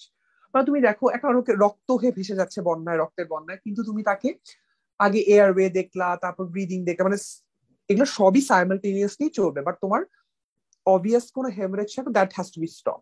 কিভাবে স্টপ করো? তুমি প্রেসার অ্যাপ্লাই করো, ঠিক আছে? তুমি একটু জায়গাটাকে, লিম্বটাকে একটু এলিভেট করে রাখো, তুমি দরকার হলে টর্নিকেট দাও, ঠিক আছে? বা তুমি হচ্ছে একটু কম্প্রেস করো, বা যেটাই হোক, you have to stop the obvious source of haemorrhage. C for control of haemorrhage. Then you go for airway, যে পেশেন্ট কি ঠিক মতো ব্রিথ করতেছে কিনা, সে কি আনকনসিয়াস হয়ে গেছে, তার কি টাং ফল ব্যাক আছে কিনা, ঠিক আছে? দেন ইউ চেক ফর ব্রিদিং, ঠিক আছে? তোমার টাং ফল ব্যাক বলতে থাকে তোমার ওরোফ্যারিঞ্জিয়াল এয়ারওয়ে বা এগুলো কিছু লাগবে কিনা। দেন you check for breathing. Breathing হচ্ছে তোমার যে তার রেসপিরেটরি রেট ঠিক আছে কিনা, স্যাচুরেশন ঠিক আছে কিনা, তোমার কোনো সাকশন দেওয়া লাগবে কিনা, এগুলো দেখবা। দেন ইউ চেক ফর সার্কুলেশন, যে তোমার হচ্ছে তোমার পালস, বিপি, ভাইটালস এগুলো আছে কিনা। দেন ইউ চেক ফর ডিসেবিলিটি, তারপরে তুমি এক্সপোজ করে এভরিথিং এলস ওগুলো দেখো, ওগুলো পরে। বাট তোমার তো আগে তো কন্ট্রোল অফ হেমারেজটা এখন ফার্স্ট প্রিন্সিপাল। সো রিসার্চেশনের ক্ষেত্রে এটাও তোমাকে মাথায় রাখতে হবে। তুমি যে একটা পেশেন্ট শকে আসছে, তুমি দেখলা, তাকে তুমি ফ্লুইড দিলা, ব্লাডের জন্য ব্যবস্থা করলা, কিন্তু তোমার যদি তার একটা অবভিয়াস কোনো হেমারেজের সোর্স থাকে, that has to B stop, right? So এটা মেনটেন করবা। এরপর রেকগনিশন। রেকগনিশন মানে তোমার যেটা ফ্র্যাকচার আছে কিনা এটা তোমাকে তো বুঝতে হবে। তুমি ক্লিনিকায় তুমি অ্যাজিউম করলা যে তার পেইন, রেডনেস, সোয়েলিং আছে, তারপর তার ডিফর্মিটি আছে, রেস্ট্রিক্টেড মোবিলিটি আছে, this R all history of trauma বা ইনজুরি আছে, this R all science that go in favour of a fracture. But তোমাকে তো রেডিওলজিক্যালি এস্টাবলিশ করতে হবে, রাইট? তুমি এটা এক্সরে করলা, এক্সরে করে তুমি রেকগনাইজ করলা যে এক্স্যাক্টলি ওখানে জায়গায় ফ্র্যাকচারটা আছে, দ্যাটস রেকগনিশন। রিডাকশন। রিডাকশনের বেসিক কথাটা হচ্ছে একটা জিনিসে একটা জায়গায় ফ্র্যাকচার হয়েছে, অ্যানাটমিটা ডিস্টর্টেড হয়ে গেছে, তুমি তার অলমোস্ট নিয়ার নর্মাল অ্যানাটমি তুমি রিস্টোর করলা জিনিসটা, এটাকে বলা হয় রিডাকশন। রিডাকশন মানে হচ্ছে restoration two or রিঅ্যালাইনমেন্ট two almost তার নিয়ার নর্মাল অ্যানাটমিক্যাল কনফিগারেশন। হ্যাঁ, মানে রিস্টোরেশন অফ অলমোস্ট, মানে restoration of near normal anatomical configuration, অথবা রিঅ্যালাইনমেন্ট to its usual anatomical configuration. মানে জিনিসটা বোনসটা ভেঙে এরকম এরকম হয়ে গেছে, তুমি এটাকে নিয়ে এরকম নিয়ে আসলা, ঠিক আছে? এই যে কাছাকাছি আনলা, তোমার হয়তো জিনিসটা ছিল এরকম একদম ফিক্সড, এখন হয়ে গেছে এরকম, তুমি এটাকে নিয়ার নর্মাল করো, এই যে এরকম এরকম হইলে হয়তো, মানে পুরাপুরি একদম পারফেক্ট হয়নি, বাট তুমি অ্যাটলিস্ট মানে মোটামুটি কাছাকাছি নিয়ে আসছো, এটাকে হচ্ছে বলা হচ্ছে রিডাকশন। মানে তোমার রিস্টোরেশন টু হচ্ছে নিয়ার নর্মাল অ্যানাটমি, একদম এক্সাক্ট পারফেক্ট অ্যানাটমি না হলো, এটা হচ্ছে রিডাকশন, ঠিক আছে? রিডাকশনের ক্ষেত্রে আমরা রিডাকশন কি দিয়ে করি? We do it by traction অথবা কাউন্টার ট্র্যাকশন। মানে এই জিনিসটাকে একদিকে টান দিব আর অন্যজন আরেকদিকে টান দিবে, দুইটার কম্বিনেশন নিয়ে তুমি জিনিসটাকে জায়গা মতন আনলা, এটা হচ্ছে রিডাকশন। এখন রিডাকশন দুই ধরনের আছে, এটা খুব ইম্পর্টেন্ট। একটা হচ্ছে ওপেন রিডাকশন, আর একটা হচ্ছে ক্লোজ রিডাকশন। আচ্ছা, এখানে একটা কথা বলি, যে শুরুতে আমরা ডেফিনেশন বলছিলাম যে ওপেন ফ্র্যাকচার আর ক্লোজ ফ্র্যাকচার, রাইট? তখন আমরা ডেফিনেশনে কি বলছিলাম, যে when the fracture hematoma communicates with the exterior it's called open fracture, R when the fracture hematoma does not communicate with the exterior it's called closed fracture. রিডাকশনের ক্ষেত্রেও same. ধরে নাও যে একটা পেশেন্টের ফ্র্যাকচার হচ্ছে একটা মানে ক্লোজ ফ্র্যাকচার, তার fracture haematoma নাই, বোনসটা ভিতরের দিকে ক্লোজ, তার সফট টিস্যু এনভেলপ দিয়ে সে হচ্ছে ঢাকা, বাট তুমি বাইরে থেকে ট্র্যাকশন কাউন্টার ট্র্যাকশন দিয়ে তুমি রিডাকশন করতে পারতেছো না, মানে জায়গা মতো আনতে পারতেছো না, নিয়ার নর্মাল অ্যানাটমিক্যাল অ্যালাইনমেন্টে আনতে পারছো না। তখন তুমি কি করলা, ফ্র্যাকচারটা ক্লোজ, বা তুমি ফ্র্যাকচারের উপর একটা ইনসিশন দিলা, স্কিন ফাসা মাসেলকে স্প্লিট করলা, করে তুমি চোখে দেখে তারপর মেশিন টেশিন দিয়ে বা যন্ত্রপাতি দিয়ে তুমি রিঅ্যালাইনমেন্ট করলা বা রিডাকশন করলা। এটাকে আমরা বলবো হচ্ছে ওপেন রিডাকশন। বুঝতে পারছো? মানে যখন রিডাকশন করার প্রক্রিয়ায় আমি ফ্র্যাকচার হেমাটোমাটাকে এক্সটেরিয়র সাথে এক্সপোজ করব, তখন দ্যাটস কল্ড ওপেন রিডাকশন। তারপরে ওপেন রিডাকশন মিনস মানে when you are exposing the fracture hematoma with the exterior for the purpose of reduction অথবা for the purpose of restoration of normal to near normal anatomy, তখন এটাকে open reduction বলি। আর close reduction মানে কি, আমি বাইরে থেকে আমার ফ্র্যাকচার হেমাটোমা কিছু এক্সপোজ না, আমি বাইরে থেকে টানাটানি করে ঠিক মতো ইয়ে করে আমি ওটাকে জায়গা মতো ইয়ে করতেছি, মানে ট্রাকশন কাউন্টার ট্রাকশন দিয়ে আমি হচ্ছে জায়গা মতো আনতেছি, এটাকে হচ্ছে বলা হয় ক্লোজ রিডাকশন। ক্লিয়ার? তার মানে তুমি দেখো একটা ওপেন ফ্র্যাকচার তো অবশ্যই ওপেন রিডাকশনই হবে, বিকজ তার ফ্র্যাকচার হেমাটোমা অলরেডি এক্সপোজ, এখানে তো ক্লোজ রিডাকশনের সুযোগ নাই, তাহলে ওপেন ফ্র্যাকচারে অলওয়েজ ওপেন রিডাকশন। কিন্তু একটা ক্লোজ ফ্র্যাকচারের ক্ষেত্রে কি, তোমার ক্লোজ রিডাকশনও পসিবল, যে তোমার ফ্র্যাকচারটা ক্লোজ, তুমি বাইরে থেকে তুমি ম্যানিপুলেট করে জায়গা মতো ঢুকাই, মানে সব জায়গা মতো ইয়ে করে ফেললাম, অ্যালাইনমেন্ট করে ফেললাম, এটা হচ্ছে ক্লোজ রিডাকশন। আবার ফ্র্যাকচারটা ক্লোজ, বাট তুমি বাইরে থেকে তুমি করতে পারতেছো না, ঠিক আছে, তখন তুমি কি করলো, ওই ফ্র্যাকচারের উপর ইনসিশন দিলা, স্কিন সফট টিস্যু স্প্লিট করে তারপর তুমি ওখান থেকে তুমি যন্ত্রপাতি দিয়ে তুমি ডিরেক্ট ভিজুয়াল গাইডেন্সে তুমি জিনিসটাকে অ্যালাইনমেন্ট করলাম। তাহলে তুমি এটা ক্লোজ ফ্র্যাকচার ছিল, তুমি ওটাকে ওপেন করছো, তারপর রিডিউস করছো, এটাকে হচ্ছে ওপেন রিডাকশন বলে। এই কনসেপ্ট গুলো যাতে পরীক্ষার সময় ভুল না হয়, কারণ পরীক্ষায় দেখবা যখন আমরা বলতে থাকি যে ওপেন ক্লোজ, এগুলো না একদম কনফিউজ হয়ে যায় অনেকে, ঠিক আছে, এই জিনিসটা যাতে ক্লিয়ার থাকে, what is close reduction, what is open reduction. আচ্ছা, তাহলে রিডাকশন আমি করলাম by traction and counter traction. এখন কি করব, রিটেনশন তো করতে হবে, যে আমি জিনিসটাকে, তুমি দেখো তুমি একটা জিনিসকে একটা রাবার ব্যান্ডকে তুমি টেনে জায়গা একটু মানে ইলাস্টিক একটা ইয়েকে তুমি টেনে নিলাম, তারপর তুমি ছেড়ে দিলে তো সেটা আবার জায়গা মতো আগে চলে যাবে, রাইট? তুমি একটা ফ্র্যাকচারটাকে রিডাকশন করলা, বাট সেটাকে রিডিউসড অবস্থায় রাখার জন্য কোনো ব্যবস্থা নিলা না, সেটা আবার ডিসপ্লেসড হয়ে যাবে। সো রিটেনশন মানে ধরে রাখা, ইমোবিলাইজ করা, মানে জিনিসটাকে হচ্ছে তুমি রিডাকশন করার পর ওটাকে মেইনটেইন করা, এটাকে বলা হয় হচ্ছে রিটেনশন। ঠিক আছে, তাহলে এটা হচ্ছে রিটেনশন। আর রিহ্যাবিলিটেশন মানে কি, তার ফাংশনাল যে ইম্পেয়ারমেন্ট যেটা ছিল সেটাকে তুমি আস্তে আস্তে তুমি ফিজিওথেরাপি বলো, এক্সারসাইজ বলো, বা তুমি অন্যান্য যে ইন্টারভেনশনস বলো, তার হচ্ছে গেইন অফ ফাংশনাল মোবিলিটি বা তোমার ফাংশনাল ইম্পেয়ারমেন্টটাকে ইমপ্রুভ করে, এটাকে হচ্ছে রিহ্যাবিলিটেশন বলে। ঠিক আছে, এই জিনিসগুলো হচ্ছে আমাদের জানা খুব ইম্পর্টেন্ট। আচ্ছা, এখানে একটা কথা বলে রাখি, সেটা হচ্ছে যে রিটেনশনের সময় যে আমরা প্লাস্টার দেই, তুমি রিডাকশন কখন করবে, যখন ডিসপ্লেসড হয়েছে, বাট আনডিসপ্লেসড ফ্র্যাকচার সেটা জায়গা মতোই আছে, তখন তুমি কি করবে, তাকে তুমি জাস্ট একটু ওই প্লাস্টার বা ইয়েতে, মানে তুমি জাস্ট রিটেনশন মেনটেন করবা, ইমোবিলাইজেশনটা মেনটেন করবা। তো আমরা কি দিয়ে দিই, আমরা যে প্লাস্টার যে ইউজ করি, প্লাস্টারের কি কি টাইপ আছে, একটা হচ্ছে স্ল্যাব, এই জিনিসটা ইম্পর্টেন্ট, আর হচ্ছে ক্যাস্ট। স্ল্যাব আর কাস্টের এটা মানে কি, সি মনে করো, C for caste, C for সার্কামফারেন্সিয়াল, মানে একদম ফুল প্লাস্টারকে বলা হয় হচ্ছে তোমার কাস্ট। এই কনসেপ্ট যখন আমি স্পেসিফিক ম্যানেজমেন্ট বলবো প্রত্যেকটা ফ্র্যাকচারের, পলিস ফ্র্যাকচার, সুপ্রাকর্নাল ফ্র্যাকচার, ফ্র্যাকচার নেকোফিমার, তখন এগুলো লাগবে। ঠিক আছে, তো কাস্ট মানে সার্কামফারেন্স, মানে তুমি এটা একটা বোন পুরাটা জুড়ে তুমি প্লাস্টার দিচ্ছ, মনে করো একটা হাত, এটা তোমার হাত, তুমি পুরাটা একদম ধরে দিচ্ছ, মানে পুরা 360 ডিগ্রি কাভার করে তুমি হচ্ছে প্লাস্টার দিলা, এটাকে বলা হয় হচ্ছে কাস্ট। আর স্ল্যাব মানে কি, একটা হাফ, মানে তুমি ধরো এই যে তোমার এটা হাত, তুমি এক পাশে দিলা অথবা অন্য পাশে দিলা, মানে হাফ সার্কেল। কাস্টটা হচ্ছে ফুল সার্কেল, আর মানে বা সার্কামফারেন্স, এটা হচ্ছে স্ল্যাব হচ্ছে হাফ সার্কেল। তো আমরা ব্যাক স্ল্যাব দিই, মানে পিছনে যখন স্ল্যাব দিই, বা সামনে দিই অ্যান্টেরিয়র স্ল্যাব দিই। ঠিক আছে, এখন কথা হচ্ছে কোনটা আমি দিব। শোনো, যে কোনো ফ্র্যাকচারের ম্যানেজমেন্টের ক্ষেত্রে ইনিশিয়ালি আমি দিব হচ্ছে স্ল্যাব। কেন? কারণ তুমি দেখো কাস্ট তো হচ্ছে ফুল সার্কামফারেন্স, মানে সে পুরা লিম্বটাকে একদম এভাবে ধরে সারাউন্ড করে রাখবে। একটা জায়গায় ফ্র্যাকচার হয়েছে, সেখানে তো ইনফ্লামেশন হবে, সেখানে ইডিমা হবে, সোয়েলিং হবে, টিস্যুটা বড় মানে টিস্যুটা এক্সপ্যান্ড করবে। তো সেই জায়গায় তুমি যদি ফুল একটা প্লাস্টার দিয়ে ঢেকে রাখছো বা কাঁচ দিয়ে ঢেকে রাখছো, তখন কি হবে? সে তো বাড়ার জায়গা পাবে না। তখন কি হবে? ওখানে নেক্রোসিস হয়ে যাবে। এই নেক্রোসিসটা প্রিভেন্ট করার জন্য তুমি হচ্ছে ইনিশিয়ালি স্ল্যাব দিবা ফর 5 to 7 days। এখন তুমি বলতে পারো যে আমি সারা জীবনই স্ল্যাব দিয়ে রাখি, বা যত সপ্তাহ আমার প্লাস্টার দেওয়ার কথা আমি ততদিন স্ল্যাব দিয়ে রাখি। না, কেন না? কারণ স্ল্যাবের তো ওই স্ট্রেংথ নাই যে সে তোমার পুরা প্রপার ইমোবিলাইজেশন বা প্রপার রিটেনশন করবে। তুমি টেম্পোরারি স্ল্যাব দিচ্ছ ওই ইনফ্লামেশনের সাবসাইড করার জন্য, যাতে ওই এক্সট্রা স্পেসটা পায়। তুমি ব্যাক স্ল্যাব দিলা বা অ্যান্টিরিয়র স্ল্যাব দিলা যাতে তোমার অন্য পাশে খোলা থাকে, ওই জায়গায় তোমার স্পেস পায় টিস্যু আর কি ইনফ্লামেশনের জন্য, সো দিলা। বাট ওটা যখন সাবসাইড করে 5 থেকে 7 দিন পর, তখন তুমি কাজ দিলা কেন? For strength, for better fixation, ঠিক আছে? এই জন্য তো তুমি যদি সারা জীবন স্ল্যাব রেখে দাও, তাহলে কিন্তু তার ওই স্ট্রেংথটা পাবে না, ফ্র্যাকচার, তোমার নন ইউনিয়ন ম্যালিউনিয়ন এগুলো হবে। আবার তুমি যদি শুরু থেকে কাজ দিয়ে দাও, তখন তোমার হচ্ছে ওখানে নেক্রোসিস হওয়ার চান্স থাকে, ঠিক আছে? যদি তুমি শুরু থেকেই দিয়ে রাখো, ওখানে তোমার নেক্রোসিস হওয়ার চান্স থাকে, ঠিক আছে? আচ্ছা, ওকে। তাহলে স্ল্যাব আর কাস্ট হচ্ছে গেল।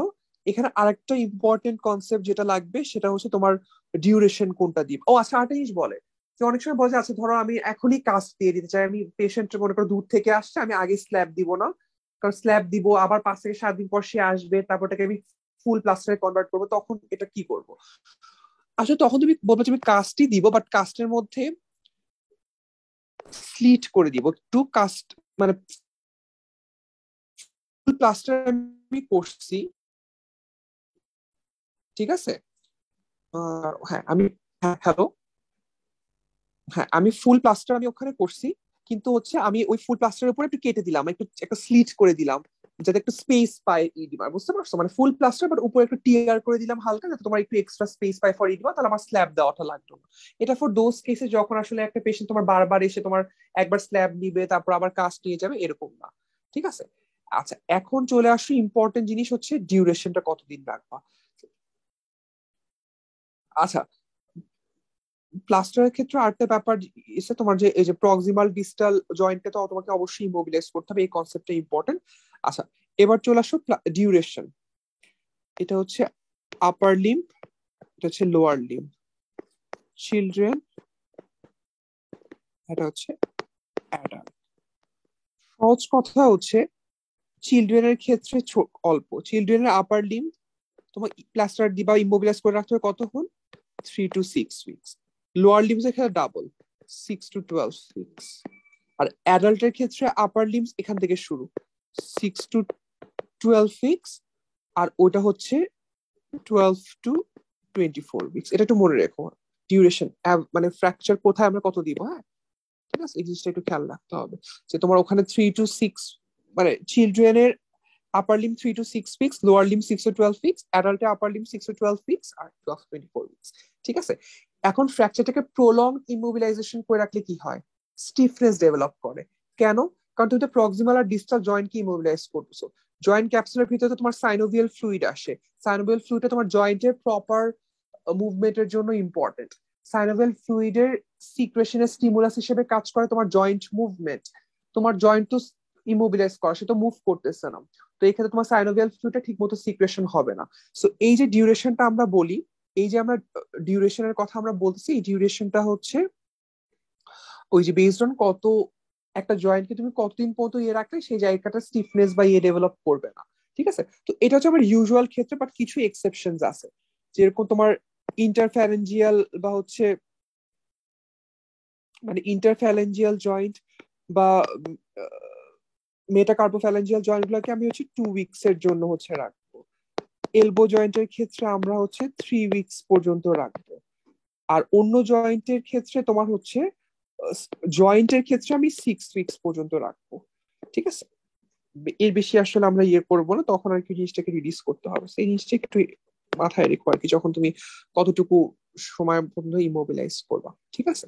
তাহলে আজকে আমরা এতটুকুই ওভারভিউ রাখলাম আর কি ইন জেনারেল ফ্র্যাকচার।